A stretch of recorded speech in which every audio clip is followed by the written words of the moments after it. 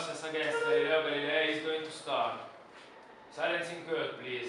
We are starting. The church accuses Galileo Galilei because of his heretical theories. Let's now hear the speech by the prosecution, the church. Your Honor, we are here to accuse Sir Galileo Galilei in the name of God, due to his heretical theories that contrast the truth written in the Holy Bible.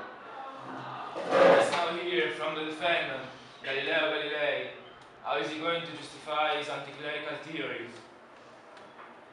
Today I'm here, indicted for heresy, although I'm Catholic. I have been accused because with my experiments I proved that Ptolemy's theory is unreliable, and I supported Copernicus' way of thinking. Exponents of the church, have you brought someone to testify your theories? We brought here Ptolemy, an ancient Greek thinker, to demonstrate the holy rites are telling the truth.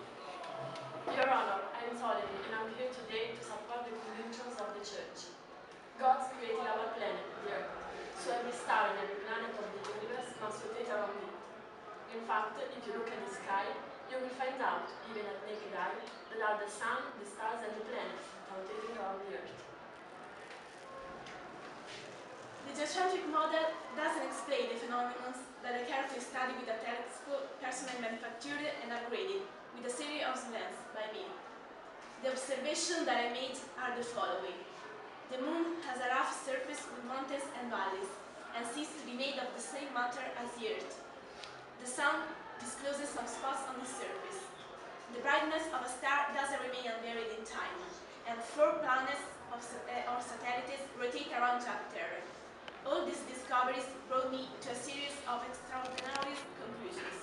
The stars are imperfect spheres of pure light and are immutable, something that Ptolemy's model strongly denies. And around Jupiter rotate 4 satellites, while everything, without exception, should rotate around the Earth. This demonstrates that Ptolemy's geocentric theory, for some aspects, is wrong. And at this point, what can assure us that it's not entirely wrong? Now, Your Honor, I brought with me some well-known minds to support my theories and my experiments. So please, Kepler, expose your theories. Your Honor, I'm Kepler, and like Galileo, I agree with the heliocentric theory. I can affirm that the Sun, and not the Earth, like the Church believes, is the center of the universe. Collecting some data by observing the night sky, I took note of the position of the stars and the planets for a long period of time. For example, I noticed that Mars, on January 23rd, 1601, was in a certain position, and the next day it has moved slightly to the left. With the same method, I collected some data about all the other planets. I used the help of numerous mathematical calculations to hard to solve for the Church. I understood that the planets move around the Sun in elliptical orbits, not in perfectly circular orbits. With the model of the universe, I can accurately predict the motion of the planets. For example, using my model, it is possible to predict exactly where in the sky Mars will appear in 400 years. The Church can verify the truth of my theory simply looking at the sky through a telescope. Objection! Objection approved. Holy rites are very clear. Their message is unequivocal. Joshua himself affirmed that sun stand 2 still Gibeon and 2 moon in the valley of Alion. In addition, in a passage of the Bible, Job said, God ordered the sun not to rise and fixed the stars. Please, Copernicus, do you want to add something? Well, Your Honor, I'm Copernicus, and I'm here today to support Galileo Galilei's thesis with my appropriate theories and experimental tests. I'm going to prove you how the geocentric system supported by the Church and Ptolemy is completely false and unfounded. In fact, thanks to my experiments, I can affirm that the Sun is at the center of the solar system, while the Earth, like the other planets, has a revolution motion around it, and a rotation motion around its own axis. Objection, Your Honor.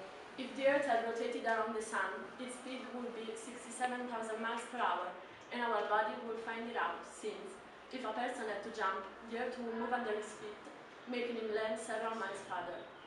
It's precisely for this that the fixed stars which we see in the sky seem to move. Ptolemy's theory is paradoxical and too complicated, since it's only based on the holy rites.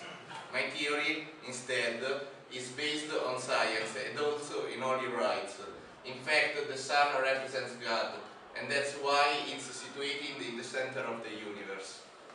Now, we're last witness, Sir Isaac Newton. Your Honor, and I'm also speaking to the jury. You want to put out the fire of curiosity, the gift that God gave us and distinguishes us from every other living being. You don't understand that this trial is not only against one man. It is an unfair sentence against science. I don't want to go against God. Actually, I want to thank Him for making me a man. And as such, I won't keep my mouth shut in front of an unfairness. Now, I want to prove you that this man, Galileo Galilei, is not man. So let's start. When an apple fell from a tree over my head, I started thinking about the gravitation, and the reason why the moon doesn't fall on the earth like an apple falls on the ground. These ways of thinking brought me to publish in 1687 my book, Philosophia Naturalis Principia Mathematica, in which I explained the three universal laws of motion. Moreover, I discovered a new physics law, the law of universal gravitation, which states that a body attracts other bodies in the universe using a force that is directly proportional to the product of the masses and inversely proportional to the square of their distance. So as a consequence of my law, it's wrong to say that the planets rotate around the sun, since the attraction is reciprocal. In fact, they both rotate around the common center of gravity.